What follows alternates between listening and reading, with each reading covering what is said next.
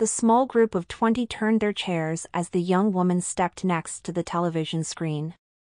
Normally they talked in a circle like any group, but today she wanted to show them a video. She was like any in the group, though the girls envied her perfect skin and her tightly smoothed groin. She was 5'2" petite and shapely, another point to envy. She wore very little makeup and a few wanted to ask her how she did it or where she had surgery. Her brown hair traveled down to her knees and half of them wondered if it was fake or that she was wearing some type of fall. Others searched for any sign that she wasn't as feminine as she presented. You see, this was a transgendered group. 15 males trying to be girls, 3 female trying to be boys, and 2 that just didn't really fit as they were happy being she-males. Thought each were brought here by their feelings and the need to be around their kind like all social animals.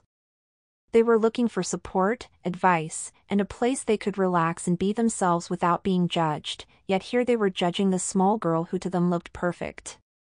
She saw this on their faces and their body language. They knew she didn't belong. However, she did belong, but how would shock them all. Hello, I am Marion Tracy Farr. I think a few of you instantly figured out that my initials are MTF. A few of them chuckled, but the rest refrained from how serious she looked. That is just the beginning of the oddities that comprise my life. My mother picked my names and they are used both by men and women, fairly unisex. When I was born, the doctors label me as a boy. Genetic testing revealed the same thing, XY, boy. However, my mother had a different plan for me. My father didn't know I was a boy. A few gasped, though most didn't believe her claim of being a male. My mother from day one dressed me as a girl. Everything I wore was pink or purple. As I grew up, my toys were feminine in all forms. My mother shouldn't have been this way. She had a boy and a girl before. My brother and sister were the perfect stereotypical children. My brother was a football star and my sister a cheerleader. I was born 5 years after my sister. From early on I was shy, and as I grew up this shyness pushed me into books and other activities that I could do myself. I knew something was wrong, but I didn't know what. I always wore skirts and dresses. You may not believe it, but this is the first pair of jeans I have ever owned. Today is the first day I have worn them in public.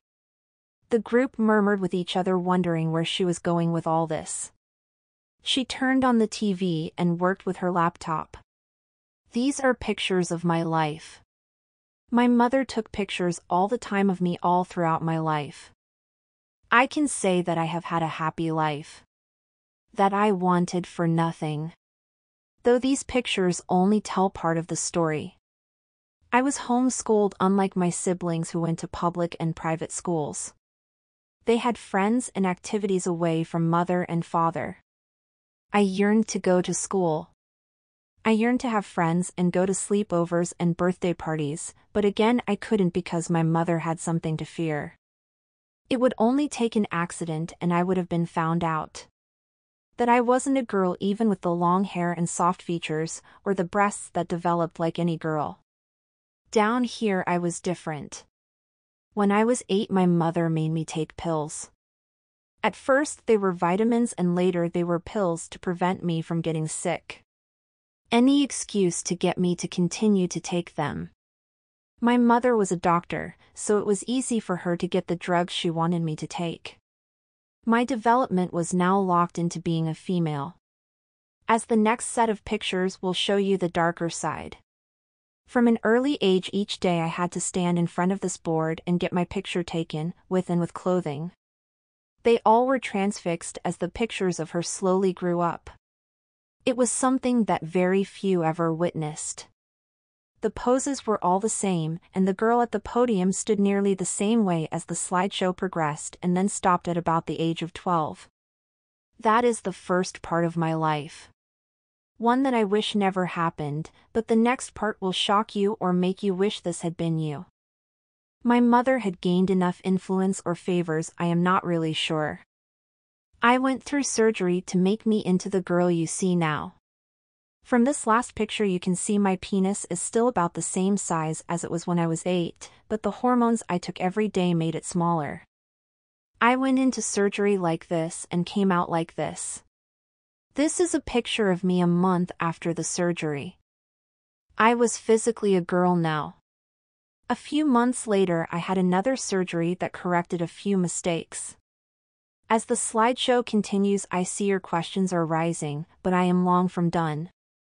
I still continued to take my pills. Now I still didn't know what they were, but I took them by myself with no urging from my mother. After the surgery I was finally able to go to school. It was a small private school that you would send your children to make them perfect princesses. Model girls ready to be the perfect wives of rich men. Still I was very shy and it took a long time for me to be assertive enough to even talk to another of the girls. You see, I was attracted to them and I didn't understand why. I hadn't had the contact with girls or boys to learn about how girls are attracted to boys and boys are attracted to girls, and some to each other. I did hide this attraction. Though as time went on and girls practiced being with boys, so I kissed my first person other than my parents at 13. In fact, I kissed most of the girls at the school. This was enough to get me out of my shell of shyness and I became the best kisser. The group laughed a bit. With some of the girls I soon figured out that they were lesbians. That they too were attracted to girls like I was. At 15 one of the bolder girls cornered me and I had my first orgasm. She worked hard to get me to come, and she was the first person to find out about my pills. She was also the person to find out the pills I were taking were not birth control, but ones used by transgendered to become female. She decided when I was 16 to tell the teachers that I took those drugs. It hurt me as I was in love with her. It was the first time I knew that I was not a girl. Though the surgery was perfect and a certain part of me made it more so. However, my mother pulled me from that school and nearly sued it under just to keep them quiet.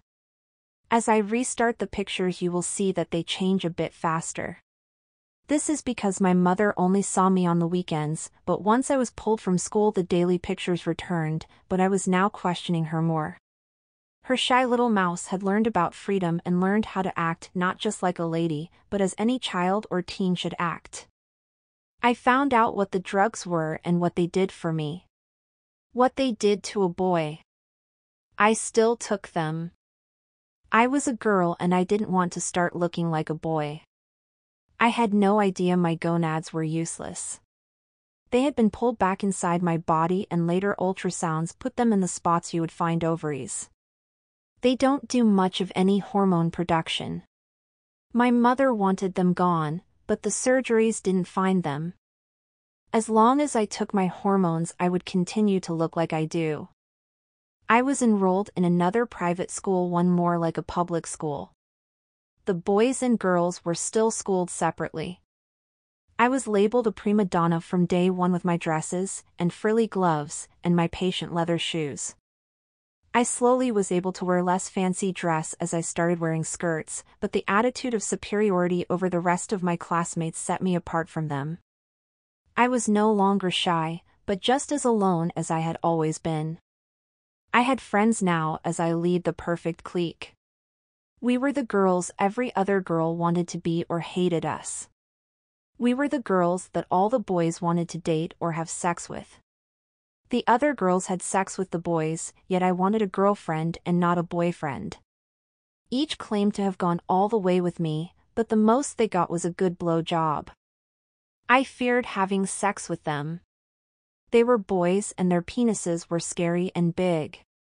One boy came real close, but my mother caught us in time to save my virginity. So this is my story and I may not look like you, but I could have been. I wish my mother had not been like she was, but I have no idea what would have happened. What I would have chosen to be. Now I am a girl. A girl that could have been a boy. My genetic code says I should be a boy, but through my mother's direction I have been guided as a girl. That my body developed both parts is a blessing and a curse. I have a womb and a vagina that is natural, yet cursed never to have my own children as I had a penis and testicles. This last bit made them gasp or chuckle nervously. So even though I am comfortable in my body, that I don't want to be a boy or that no one would ever believe I wasn't a girl. Like you, I wish I had a choice. I wish I could have been given the life you have or a normal one like any other boy. I am a female now. Some of you will be jealous that I am physically enough like a girl that I bleed once a month, but that is just because my mother was that involved in my body. That by a twist of her will or fate that I developed as intersex enough to have both sex organs. It will be something I will struggle with the rest of my life. Marian was finished with her story and she turned the television off and the silence was as final as the darkened room. The lights came on and she saw acceptance mixed with confusion. One boy who looked like her when she was younger raised her hand. If your mother is so controlling, how is it you are here? She wondered. It was a question Marian wasn't prepared to answer. They saw her grip the podium tightly. The tears started to fall as she lost the control she had so successfully used. They gave her time to recover.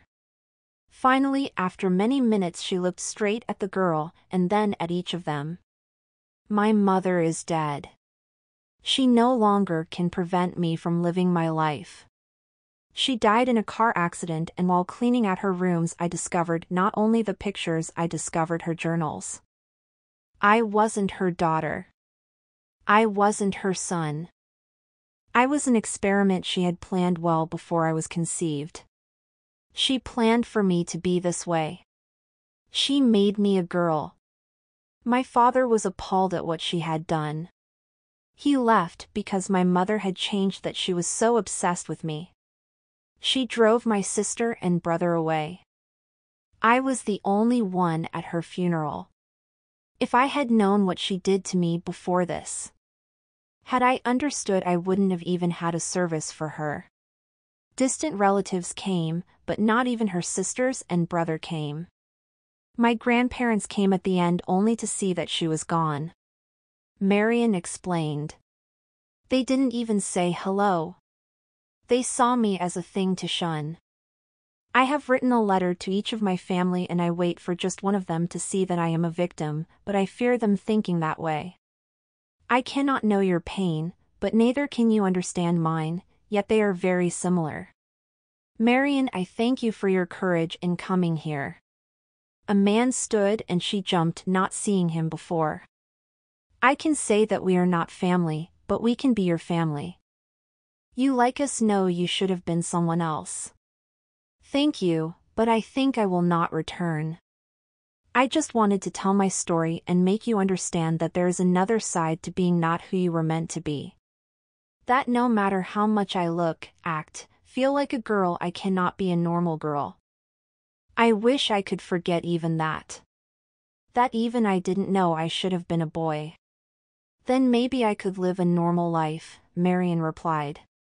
You live your life how you want to. You are who you are inside and let no one tell you different. I am a girl with boy parts, so what? I am still a girl because I want to be, an older girl declared. You are a girl if you want to be. You can be a boy too. I wish I was like you. I wish I didn't get bullied. I wish my father didn't know I was a boy for my whole life. That he never forced me to be someone I wasn't. It doesn't change the fact that my family abandoned me just the same. My mother was my world, yet I craved my siblings and my father. I craved my grandparents' acceptance. Maybe in time they will accept me, but I am my mother's experiment. I am much like her. I look just like her. I sound like her. I will remind them every day that she made me. Marian replied. She took a deep breath and then let it out. I want to hide, but maybe somewhere there is another just like me. Being forced to be something they are not. That is my link to you. You are or have been forced to be something you are not. Then stay with us. You belong here as much as the rest of us.